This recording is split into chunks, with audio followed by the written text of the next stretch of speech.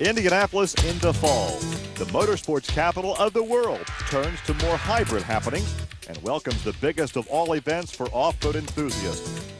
Like the four-wheel faithful, mud racers from all over the country head to the state fairgrounds.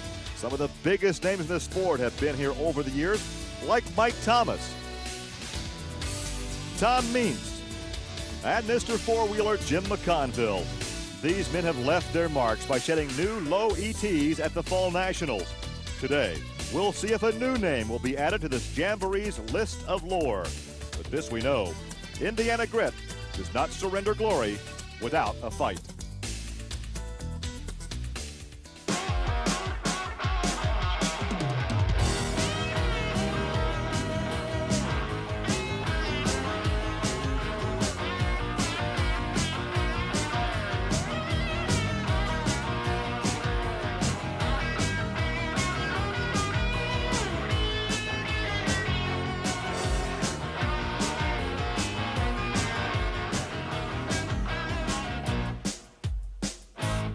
This is Trucks and Tractor Power. Today we feature the best in NMRO mud racing. From the Indiana State Fairgrounds in Indianapolis, it's the four-wheel and off-road Jamboree Fall Nationals. Today, the NMRO Class 5 Cut Tire Competition. Hi everybody, I'm Gary Lee and welcome to Trucks and Tractor Power. You know, in all kinds of motorsports, the fall of the year means really the start of the second half of the season. The fall also means cooler temperatures. That's typical here in Indiana, but also every year we come to my hometown and it rains. In fact, it's rained this weekend. Now right now, the skies are partly cloudy, it is cool, and conditions are great for both the fans and the competitors. In fact, the engines like the coolness with the high humidity. Helps to build more horsepower. But right now, let's check in on track conditions with my colleague, Army Armstrong. Gary, you know, earlier today we had some other classes running the pit and they didn't have any problem at all with it. As a matter of fact, they said the pit itself is in awfully good shape. The water all around is kind of like a swampland. That didn't seem to bother anybody. As a matter of fact, if we told you before, the moisture actually helped these guys make horsepower. But there is a little bit of a problem. I'm going to show it to you. On the starting line itself where I'm standing, you've got two choices. You can either line up in the real sandy stuff like this, or you got to go to the mud. Now, the guys are telling me if you don't line up in the mud, you might as well go home, because that's the stuff that gets you on the other end of this track quick. Back to you, Gary. Well, it's time to go racing, but earlier, Army took a look at what one of these mud racers looks like when you're starting from scratch. Believe it or not, what you're looking at are basically the same vehicles. However, the one in the foreground that I'm sitting in is a bare frame that they're going to be hanging all the speed components off of. When this vehicle comes out next year, we see it on television, it'll have a supercharged engine, have a front end and everything hung onto the bare frame. This is what holds it all together. We just want to kind of show you what the finished product looks like. Stressed out next to us, it's all dressed up and ready to go. The problem we've got with this new one is what kind of dress are we going to get her for the prom? Because you got to remember, you're spinning the wheels in 2 seconds at 160 miles an hour with over 1,500 horsepower. Back to you, Gary. Well, up first will be Scott Cecil. There is Scott in the near lane. The far lane will be Dan Brown in Mind Games 2. Now, Brown may be spinning those wheels at 160 miles per hour, but I doubt if Cecil is. Oh, Brown runs that supercharged engine. He likes to really get up and wing it. You can hear it actually whistling as it goes down the track. Runs the big, tall tires out of Class 5. Now, it's hard to believe that these tires originally started their life as a highway-type tire, but each of the racers modify them. That's one of the class requirements. They must be DOT-approved tires to start off with. It's going to be all Dan Brown. Cecil has a problem. Brown the first to log in a time today at 2.677. It's going to be a quick track. Obviously, it's the faster going first out. Man, I tell you, check this out. 2.677 with a bounce. All right, there's the replay. Let's go down and talk to him. Dan, a 2.67 first out of the box. Is that track going to get better, or did you get the first shot at it? Army, the track's pretty tight and tacky out there. I don't know if, as long as it don't rut up, the line's a little sticky. There's pretty good line left there. It might get a little better as the night goes along. Well, let's see if he's a prognosticator as we line up two more combatants here. Coming up next, there is the Mud Patrol. Tom Means won this event back in 1991, and he will be taking on Jack Frost. Jack Frost drives insane to the membrane. That's cool. I love these names. Hey, if you had a name like Jack Frost, you'd have a car name insane to the membrane. But you'd be having fun, just like Jack is. They are indeed. But you'd also be drawing one of the baddest boys in the sport, too, you know. Oh, look at that run that Means set down. Let's check the time. 2.690. 2.690. That is only second fast right now. 3.006 ET for Jack Frost. Now keep in mind, a 3-second run is good in this sport. Now, did you notice I refrained from saying Jack Frost was nipping at his nose? Thank you. Well, Tom Means standing by at the end of the pit with Army. Tom, it looked like you actually banged the side of the track right at the finish line. Did that affect you at all? Yeah, it slowed me down a little bit. It picked the front wheels out, and, you know, I really couldn't turn it or nothing, but I got down near the end. I knew I was going to hit the wall, but I couldn't lift, you know.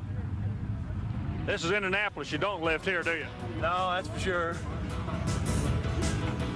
We're coming back to the Indiana State Fairgrounds. A fine-looking show and shine Jeep. Stay with us.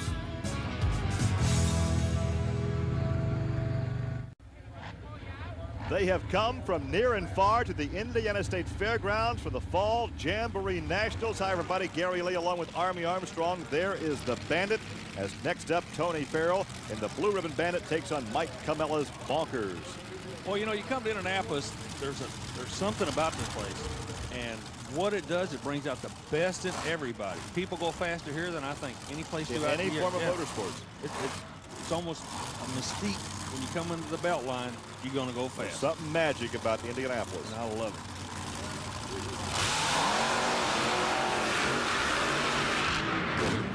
The Bandit lays down a good one. Let's check the time. Farrell's time at 2.795. That would be, I think, third fast so far. Now, Farrell bounced on the end. Camella bounced on the starting line and goes at 283. Tell you what, it is impressive how fast these guys are. Good track, actually a good day for both the drivers and the fans, as we've talked about before. So Tony Farrell takes that run, and let's talk to Tony. 279 puts you third, and with this group, that's not bad, but the big question is, can you stay there? Will a 279 keep you in that 3 spot? I don't know. There's a lot of big hitters out there. I believe the track might get a little better, although their right lane's cars are getting in the air a little bit, so it may stay, but I don't think so. Well, the track indeed is getting rough. Talk about some heavy hitters. Shane Back coming up next in attitude adjuster, and he will roll in next to Chuck Knowles' stepchild. Shane Back out of the Bluegrass State, runs a car in remembrance of his father. His father got him involved in the sport years ago, passed away, so he wants to remember his dad. Meanwhile, here comes a guy with no doors, the man with no doors, Gary. Blew the doors off. Took the doors off, I guess, for weight purposes. That's the stepchild, Chuck Knoll. And look how cramped up he is in that. Next time we get a shot of that cockpit, look how cramped up he is in there. Well, he's only going to be in there for 3 seconds. Not like he's going to Oklahoma and back or anything. Whoa. Well, a problem in that far lane. Knoll takes it out the end at 2.912. A good pass for Chuck, but a problem. Shane Back, the attitude adjuster, of 5.725. Had he been going to Oklahoma, it would have been a quick trip, though, you know what? I guess so. Bad to the bone. I love some of the names on these vehicles. Bad to the bone. I love the way this one sounds. It's got that California crisp sound to it, and I mean there is a difference in the engine. But what do we have here? Eddie Williams, Nasty Boys. All the kids like Eddie's has got a little character up on the front. Meanwhile, the Fresno Flyer moves in the other lane. And these vehicles, they have a sound all their own. Let's see if we can hear the difference in them. They do make some horsepower for you. Just play out and you enjoy the sound. Hang on. Oh, he almost got that thing on its side. What a wild ride for Bad to the Bone. Gary Mink at 2.710, but I tell you, he put his stomach in his throat with that ride. And Eddie Williams, the Nasty Boys at 3.501, but take a look at Bad to the Bone. He's in trouble halfway through this run. At this point in time, the only thing you can do is hope that the lady of blasted acceleration is looking over your shoulder, Gary. And look at this. He almost, if he tucked that right side tire, he'd have gone on over, but he comes out of there unscathed, and he's down with Army. The number number is 271. It's a long trip from California, and I'm not about to get over close to that muddy truck. But the 271 number put you in third place, but man, you were driving that puppy out the other end. Yeah, it was moving. Some real slick stuff. It's a lot of fun, though. You know, it's amazing. It's almost like people expect you to drive like that because you're one of the California guys, and you didn't let them down one bit. Let's see if that number holds up for you. Well, we hope it will. Right now, as we take a look at the leaderboard, Dan Brown leads Tom Means. Gary Mink there is in third. Tony Farrell and Mike Camello rounding out the top five. I wouldn't want to be a riding mechanic here at the Indiana State Fairgrounds as we take a look at Eddie Williams' friends on the Nasty Boys. Well, we are back. We certainly see enough of the monster truck Bigfoot on this program, but this is a nice piece out of New York called Longfoot making its way down the midway here at the State Fairgrounds. Gordon Chessie now to the line in just a moment. He'll be competing. And earlier, Army took a look at one of the things that these vehicles do before they go racing. Gary, before they go racing, they got to take just a second to do something else. The something else they got to do is go through a safety inspection. Like any form of motorsport, safety is a major concern. We're going to show you some of the things they look for. Since it's a chain drive, they got to have a shield around the chain. This particular shield here is a TCI transmission shield in case the transmission blows up. To restrain the blower, you got these blower straps. You also have special chains to pull the throttle linkage back in case you get an over-rev situation. And then we're going to work our way to the front. Of course, you got your seat belt and shoulder harnesses, and then make sure that the helmet meets certain specifications. So it's not just a case of building something and going racing. You got to meet the rules too. Back to you, Gary. And of course, we see the driver ensconced in that protective roll cage in all these vehicles as Durbin takes on Chessie. This is Charles Durbin in the axle breaker in the far lane.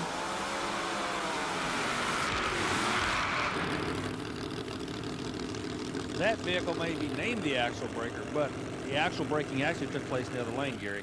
Yeah, it'll take just a second to remove Gordon Chessie. And while we have a moment, we can tell you the four-wheel jamborees are part of the Special Events Performance Series featuring a weekend of four-wheel fun. Visit the manufacturer's Midway and check out the Show and Shine competition.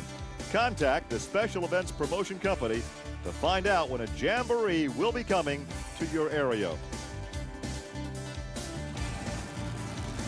Coming up next is Mike Behrman. This man has been dominant on the NMRO circuit over the past couple of seasons. He's the 93 and 94 Cut Tire champion. Well, you see the beautiful baby blue 27 Roadster roll out. You know one thing for sure, the Behrman boys are back in town. We just saw his brother Steve win the panel tire division here on Trucks and Tractor Power. And there's a look at Gary Reddick, A Touch of Madness. Chemical reaction and a touch of madness. Awesome name. I like it. But look at that time to beat.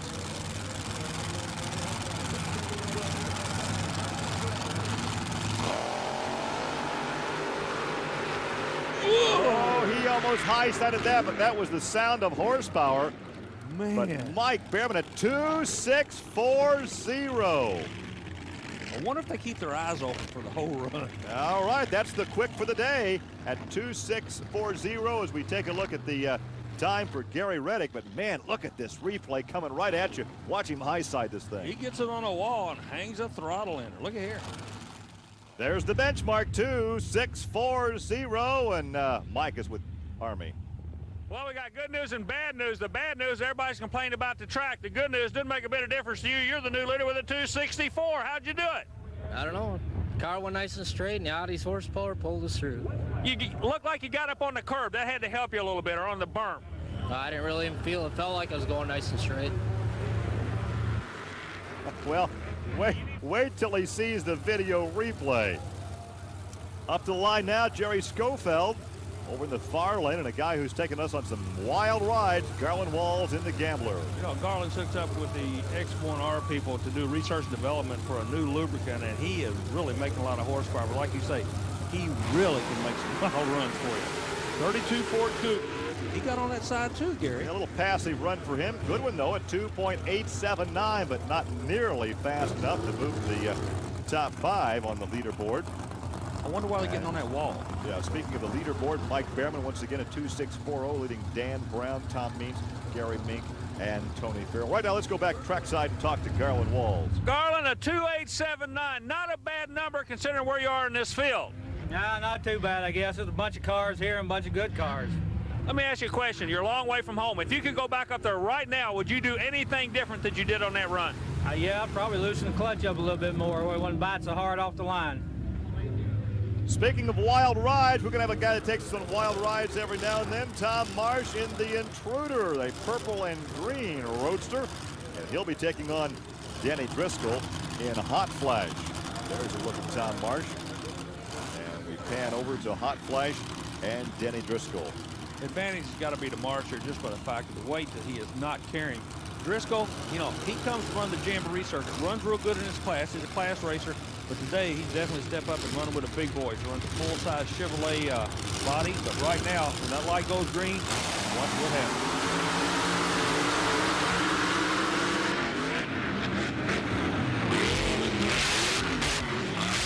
Problem. There, he's in trouble. He's going over. The throttle hung up. He's upside down. Rolls the Intruder all the way over.